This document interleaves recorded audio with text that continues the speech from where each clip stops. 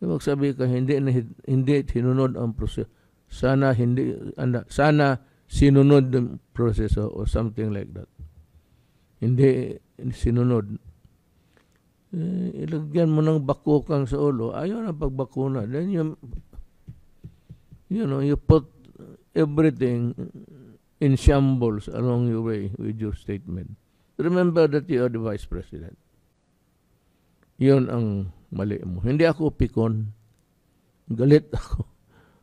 Galit ko, hindi naman galit na galit talagang gustong pumatay na to. Galit na more of an irritation. Nairita ako sa binibitawan mong salita.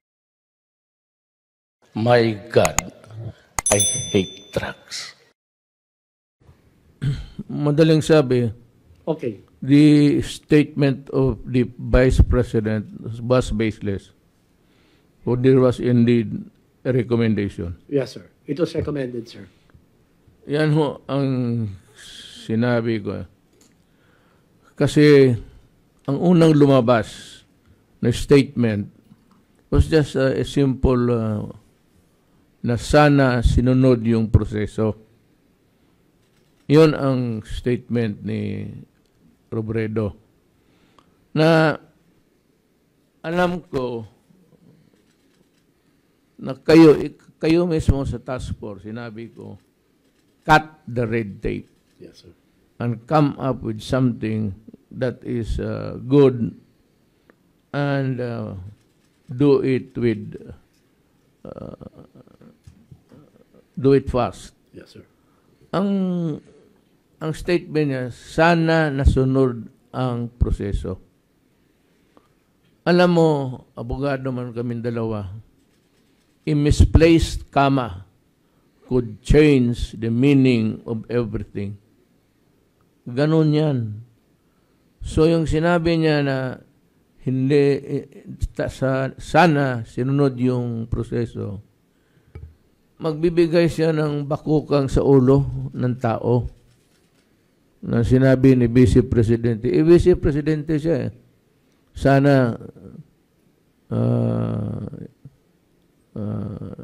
papapabakuna ako, kaya lang sinabi na hindi nasunod yung proseso. Turns out that at best, nakuha nila yung recommendation. There was a recommendation. Yes, sir. So, hindi totoo yun, wala. Hindi ho kailangan ng recommendation, sir, for the donation. Kasi nakalagay ito, investment, wala naman tayo in-invest. Donated yun eh. Okay. So, EUA lang po, yung Emergency Use Authorization lang po, ang kinailangan. Which binigay naman po ng FDA based on your EO 121. Yes. Kaya nga, sinasabi ko, yung statement na yun, ang dating sa mga tao, medyo Vice President siya eh. Sumusunod na, wala palang proseso to. So, ang magbigay ng ano yan sa isip ng tao. Now, yung statement niya na hindi niya dinagdagan, basta ang una niyang statement, sana sinod yung proseso. Ang pangawalang, ang batas nagsabi na mag-recommendatory gesture lang sila. Hindi talaga kailangan kasi kung wala namang recommendation, hindi mo naman hiningin, hindi wala. But it turned out now that there was really a recommendation. Now, ang sabi ko na ang ginawa niyang disservice to the people is, nung sinabi niya, hindi niya sinabi na recommendatory. Pagkaakala niya lahat ng proseso recommendatory.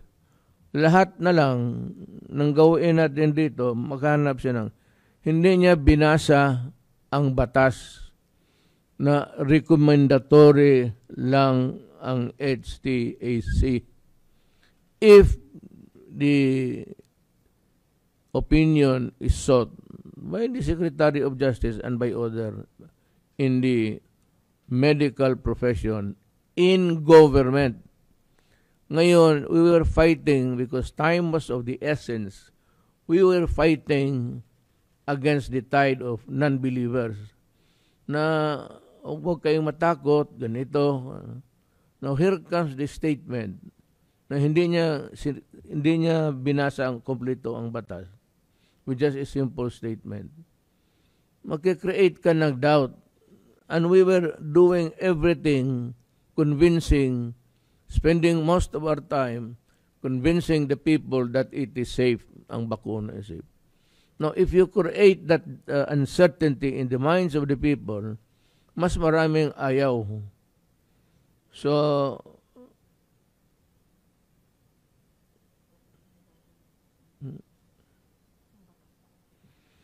ito yung HT process shall be institutionalized as far as transparent priority setting mechanism, that it shall be recommendatory to the DOH and PhilHealth.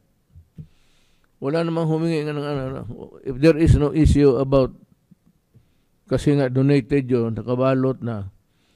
And ganito, binigyan na ang bakuna ng EUA, Use of Emergency Authority.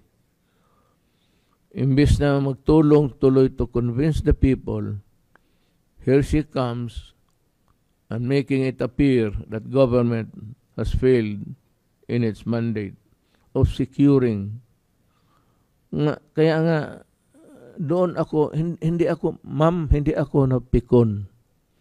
Hindi ako mapikon kaya hindi ko sarili ito. Ang akin, medyo galit ako for coming with a half-truth. Basahin mo kalahati lang, yung recommendatory power lang, na hindi na kinuha dahil hindi na nga kailangan kasi donated yun eh. At saka binigyan ng authority ng FDA. Alam mo mga kababayan,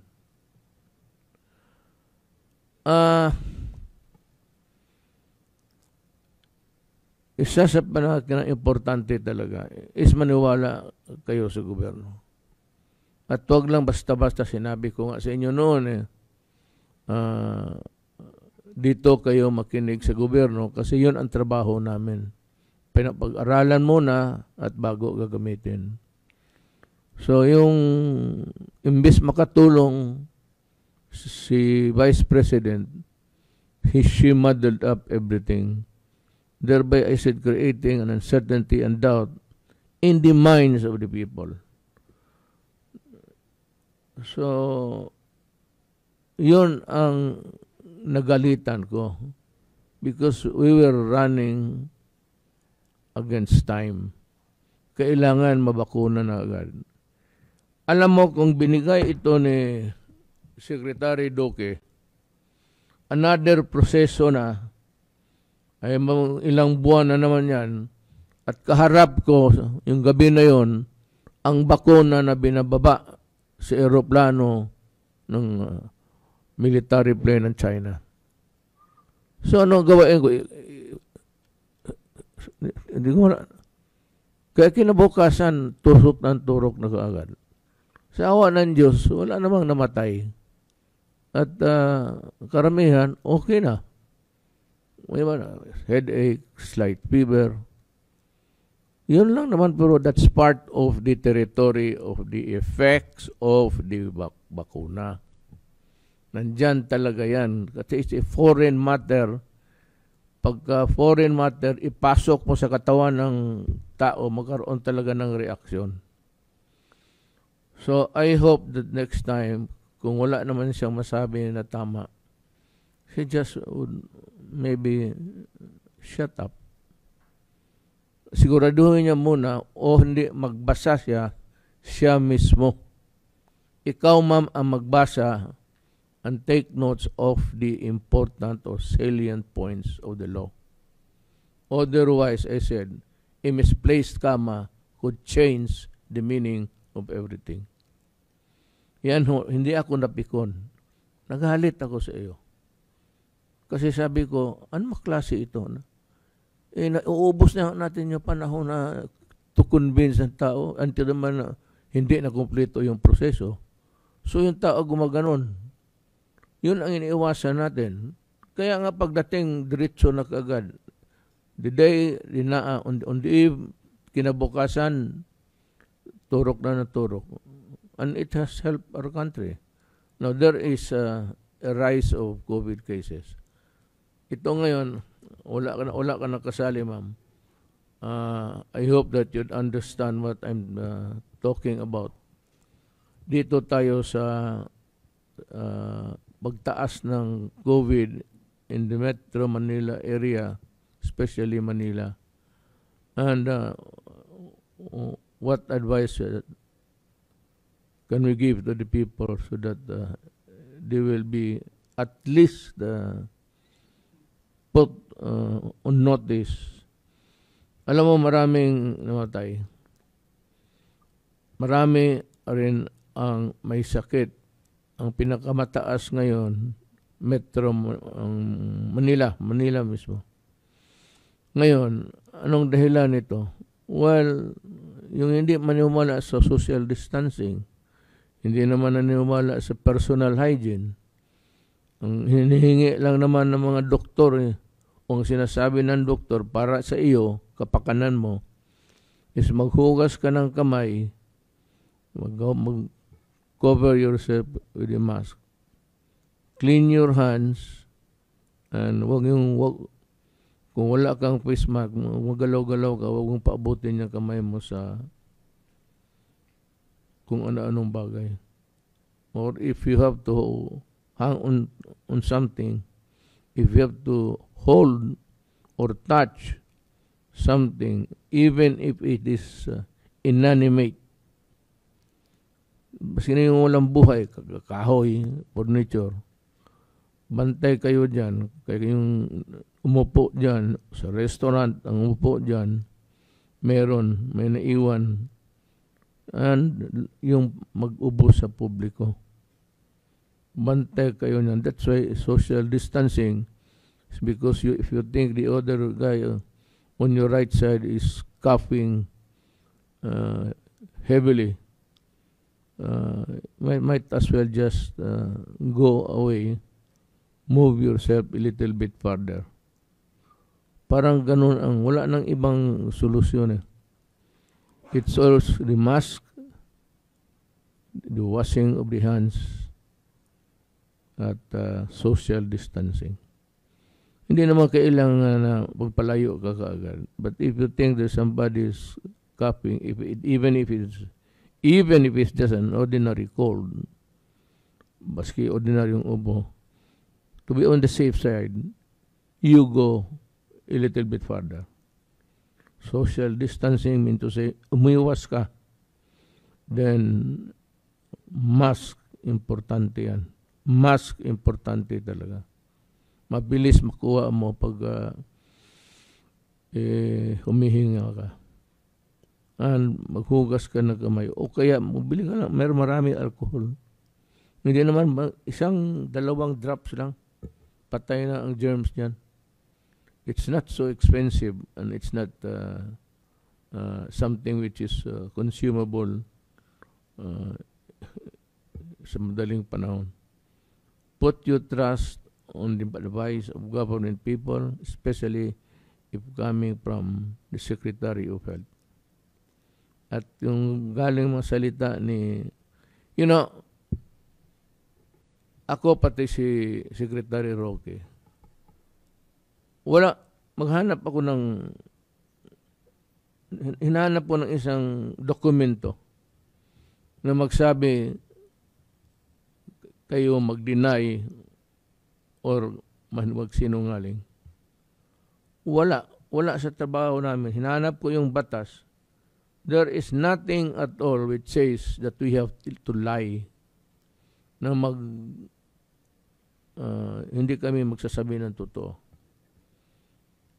Ngayon, si Secretary Roque, ano yung lumalabas sa bunganga niya? Binabayaran niyo yung sweldo niya. Pinag-aaralan niya yung trabaho niya. Kagaya ni Secretary Roque. Tapos hanapan mo lang ng mali kung anong mali, na yung mali naman, hindi naman importante. Hindi ganun ka-importante, at hinahabol natin yung isipan ng tao about the benefits of. Magsabi ka hindi sinunod ang proseso. Sana sinunod ang proseso or something like that. Hindi sinunod. Ilagyan mo ng bakukang sa ulo, ayaw na pagbakuna. Then you put everything in shambles along your way with your statement. Remember that you are the Vice President. Now, is there any law or in your oath of office it says that you have to lie? You are dwelling on half-truths. Kalahati lang. Ang sentence, ganito yan, patayin. Period. Lagyan mong patayin ka. Patayin mo. O sampalin mo. O bugbugin mo. So, ilang bugbog. Yung iyo, gano'n eh. Huwag kang magkumuha ng medisina palabas niyan kung wala yung proseso. The proseso that you think, ano dito? Section 34, the investment on any health technology or development for any benefit package by the DOH and PhilHealth shall be based on the positive recommendation of the... Ito, nakabalot na. Nag-submit na ng sa FDA. Ang FDA lang, itong sinasabi mong proseso, kung mga bagong medisina, doon nila ipadaan. Pero ito, donated to. Madaling sabi, ginagamit na nila sa China. So, I hope we can understand each other. Yun ang mali mo. Hindi ako pikon. Galit ako.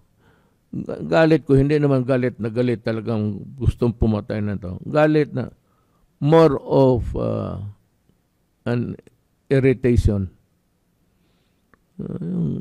Nairita ako sa binibitawan mong salita. Hindi ako galit. Galit in the sense na yung parang nairita nga. Itong anak ng witeng naman eh. Bakit man niya masabihin kung ano, yun. That was the reaction. So, hindi ako, walang pikunan dito. At hindi ako mapikon. Hindi ko ito personal. Yung mga tao maniwala sa iyo ay ang magpapakuna, hindi, bahala sila. Hindi ako mapikon sa kanila. Naniwala kayo sa kanya, kay Vice President. That is your own lookout.